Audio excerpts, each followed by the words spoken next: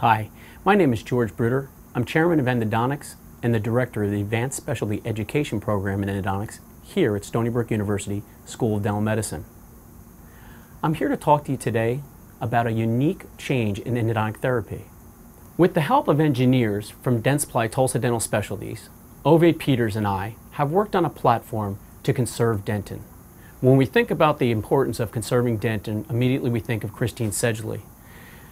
The cumulative loss of tooth structure through trauma, caries, and instrumentation has led to the weakening of teeth. With everyone's help, we have now developed a new platform, TRUShape. TRUShape is something that allows us to make more contact with canal walls with less apical transportation while conserving dentin. This has led to instruments that through time and temperature and proprietary techniques have made things that now conform to these 3D morphologies that we are all so intimate with, while conserving dentin and increasing the overall strength of teeth.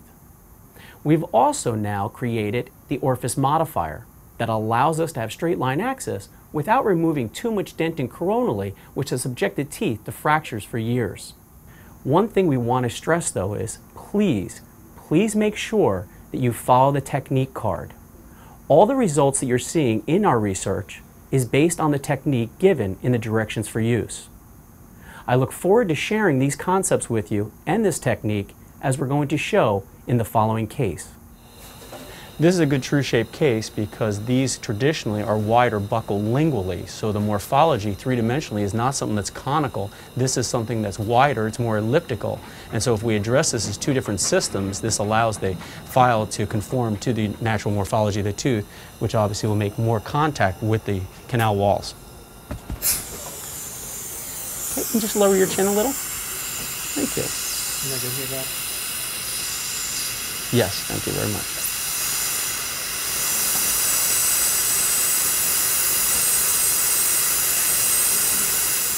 Place some lubricant first into the chamber, just gentle, and I'm just going to put a couple of coats of it in so that we have some that we can work into the canal so our file's not working dry. So I'm just going to let some of this deposit itself. And now I'm going to approach the canal orifice. And now what I'd like to do is just very gently work that down, pull it back up, and again place it back down so that I have adequate lubricant at my tip. What I just did was I just scouted through my coronal segment, thinking of the elliptical canal as two separate systems. So right now I'm working down the buccal aspect and feeling the curvature in my mid-third. Now I'm going to very gently come out and see if there's a similar feel coming from the lingual, which would demonstrate a potential type 4 that I'll see after I open things up. Now I'm going to leave irrigation in my canal system because I'm about to use a rotary instrument. This is the orifice modifier for opening things up coronally. This is the orifice modifier made of proprietary metals. With its shape and size, this allows me now to address the natural morphologies coronally without over-preparation and maintaining dentin for long-term success. And there we go. It runs at 300 RPMs. However, in calcified cases or unique anatomies, you can run it at 500 RPMs because the metallurgy is made for it. Thank you. Irrigation. When using the orifice modifier, I was taking the path, the natural morphology, and allowing the coronal segment of the canal to guide me. There was no brushing, no excessive amount of dentin being removed. If I feel there's something that needs to be removed, I won't do it with something like that. I'll modify it with an ultrasonic, where I have direct line of sight and can control the amount of dentin removal. As you can see, coronally, I've addressed it as two separate canal systems. It's elliptical, wider buccal lingually, and as you can see, I'm taking it as two canal systems. That way, our files can conform to these anatomies, making even more contact. After opening up my coronal segment, I'm going to follow the rules that we all know from Iberola, and what I'm going to do is just go for an estimated working length of approximately 21 millimeters. Here's my indicator on my stopper, so I'm going to very gently now just give it a little sweeping curve. So now I'm going to enter into the canal. My main sweep so far, I've been able to detect going in a distal direction. After placing this in, I'm going to take my apex locator, place it above the stopper. Okay, and use a 25mm length file so I have ample room for my file clip to go above my stopper. I'm going to very slowly advance my file apically. One of the things I like to do at this point before advancing, now I've tried to see and scout my apical segment, but before confirming a working length, what I'm going to do is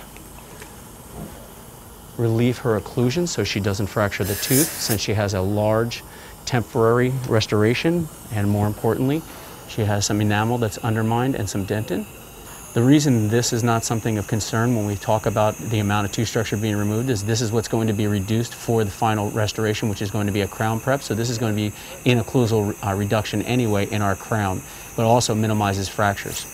Okay, suction.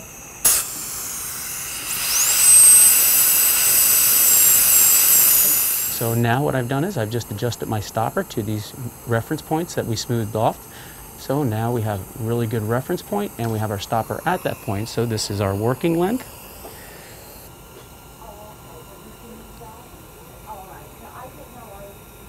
.21 heavy. Yeah. Absolutely. Good. Irrigation, please. Now we're going to go to our path files to confirm our glide path. We're going to start off with a path file number 13. That's our purple band, and as we know, it has an O2 taper. With irrigant in the canal, I'm now going to use my rotary instrument to confirm my glide path, and here it is. We always want to make sure that we don't start it in the canal, so I do a dress rehearsal, 1, 2, 3. It's not binding up top, so I'll pull it back out like this, and now activate before I enter in, and a nice smooth 1, 2, 3. Excellent.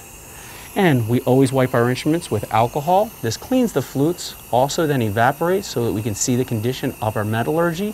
They'll check for elongation or unwinding.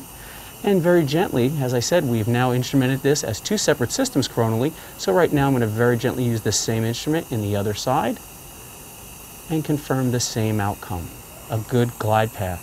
As you can see, there was some debris coming coronal. So now, because I used a rotary instrument, I used a path file 13, I'm going to irrigate and endoactivate it for 5 to 10 seconds after irrigating that out. This time, a path file number 16, set at 21.5. Q. And again, we don't want any binding prior to starting our file, so it's just going to be a 1, a 2, and of course a 3. And here we go, 1, 2, and 3, a confirmed glide path, going down the lingual aspect of our ribbon-shaped canal system. Now, I'm going to go down the buccal system the same way, nice and easy, 1, 2, excellent, and there we go. So again, I just want to re-emphasize, do not start your instruments, even your path files, in the canal. Always make sure that you're nice and free before ever starting and before they can advance like that, so that way you don't have any resistance upon starting. And now that we've confirmed our glide path, it's critical that we irrigate, we activate, and confirm our patency. When using TRUShape, you want to remember that as flutes become clogged, they become less efficient. It's like your razor if you don't run it underwater. So whenever using any rotary instrument, especially these, with their unique metallurgy, what you want to do is make sure you don't start it in the canal, but also you want to go 3 passes before you come out and clean off the flutes. So we don't want any resistance. So 1, 2, 3, and out. And there's debris as we advance apically. Irrigation.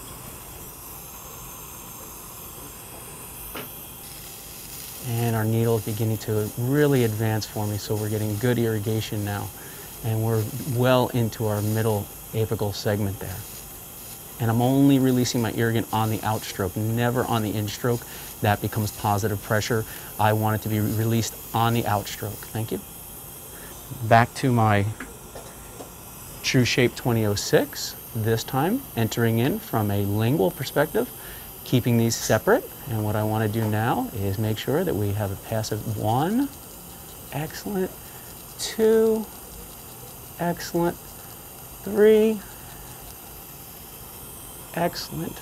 Okay. And again, irrigation.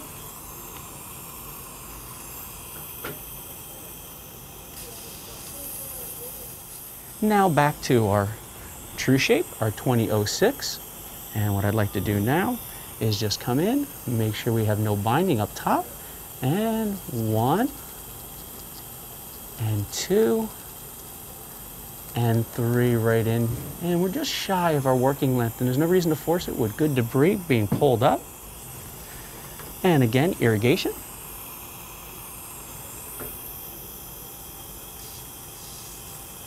So we're going to do a practice. As you can see, no binding when we start it. And here we go, 1, 2, 3, to our working length and out. Clean off the flutes with alcohol, 2x2 with alcohol, irrigate. So after using the 2006, now going with the 2506. Not only is it a change in tip diameter, but also its points of contact. And with its unique geometry, we're going to very gently, 1, 2, 3, and right to working length. And that's the buccal aspect of that. And very gently, I'm going to walk down the lingual aspect just once. And that's just up top coronally, not really worried about apical. Excellent. And now, irrigation. So that will complete our final instrumentation and our initial cleaning protocol. And now we're going to irrigate well. We're going to activate it, confirm patency, and begin fitting our obturation. Look at the buccal lingual direction of this canal, and look at the fin off of this section right here, off the buccal aspect. And by instrumenting as 2 different canals, you can see how these instruments conform to the natural morphology. This way addressing the whole thing, the natural anatomy, all the way. Now qmix, and with my needle set approximately 3 to 4 millimeters from my working length, I'm going to very gently start depositing it into my canal. Good. And I'm going to, as you see, progress more apically, and I'm going to begin to deposit on my outstroke. And I'm going to irrigate with qmix for approximately 60 to 90 seconds. My initial is me depositing it, rinsing, and then irrigating deeper and deeper, passively on the outstroke. And once I do this for 15 to 30 seconds, I'm going to fill the canal and then endo-activate it for 15 to 30 seconds.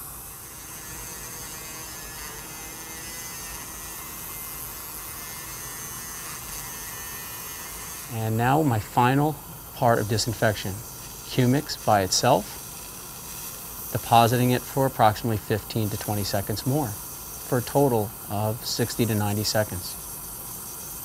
I'll take my microsuction that's been cleaned off, place it into my canal, get drying on it there, take 1 dry paper point, set to length, and I'm going to very gently place this into the canal, slide it down the wall, right to working length, just a half short so that way I can see it there. And I'm going to hold that there for a second, pull it out, see how much moisture we have. As you can see, your paper point just bent, so you know that that's all moisture. Take a second paper point, also set for our working length. Here, very gently, place it in on the buccal aspect of the same preparation, right to there. Hold it, and come out and tap. And as you can see, less bending occurring. Another one from the lingual aspect. And here we're down the lingual wall to working length.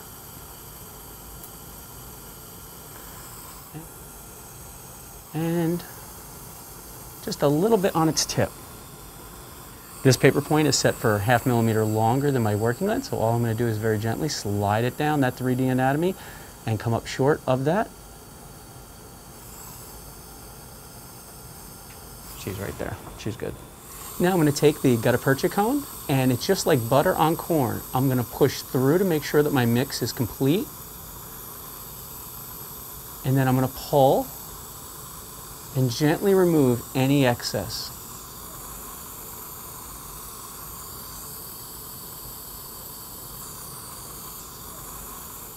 I'm going to take my cone, I'm going to place it into my canal, 2/3 of the way, pull it back up, then run it back through. That recoats my tip gently, so now I can send it right there.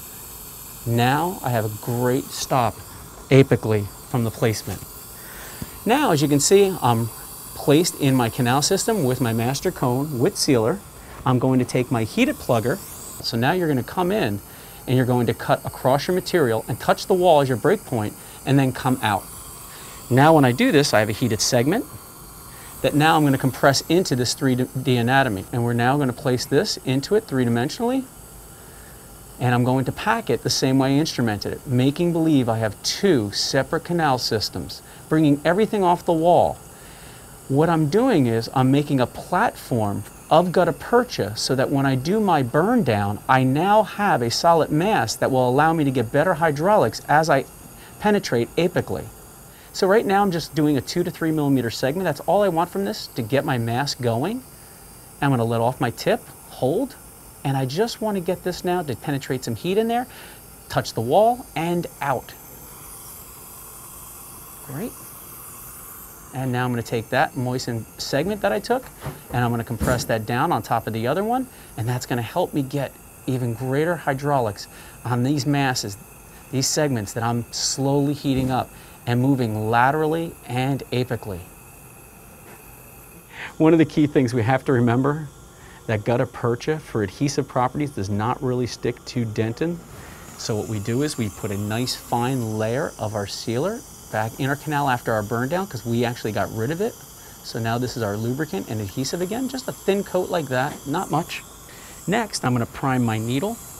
You always want to prime your needle so you don't have an air pocket when you place it down inside your canal for releasing. So what you want to do is you always want to prime your needle. Just sit here and actually get it so you know that it's about to come out of your needle. If it doesn't, you're going to have an air pocket when you initially squirt. So now I'm going to place my needle all the way down on the mass that I vertically compressed. The reason why you don't want to just place it down inside the canal and start squirting is because now the other mass is cooled down. This needle is making direct contact with the other gutta percha. Why? Because I want the two of them to heat up at the same rate. So now when I activate my needle, I don't have a cold weld. It now forces itself out at the same temperature. So you always want to make sure you heat up the other gutta percha prior to squirting the other gutta percha in, so that you don't have a segment, because one can cool down the other, and you sometimes will even see a void in your obturation and your backpack. So now we have the temperature more similar, and this will allow for something that is more homogeneous and more readily packed to conform to the overall anatomy of the system. So here's the final radiograph for the case we just had. If you looked at it, tooth number 20 originally appeared to have a type 4 system, wine classification, but in reality it was very wide buccal lingually. And rather than using conventional instruments like gates, glidens, and other instruments that are brushed, or large conical instruments to over-prepare the coronal segment, we were able to use 3D conforming instruments, which allowed us to have more points of contact in the dentin, but not over-remove. So this way, we were able to retain dentin while making more canal wall contact. Also, when you look at the obturation, you'll notice a little bit more dense fill in the apical segment with the gutta percha. The gutta percha is actually bending away from us. I felt this in my initial instrument.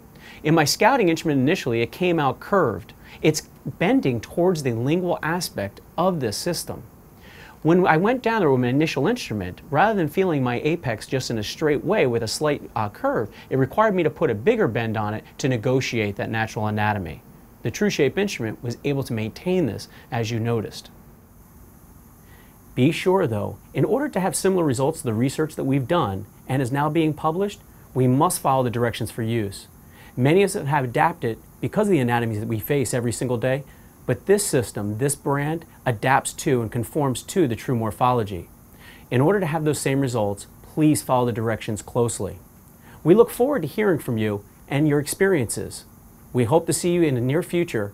Thank you.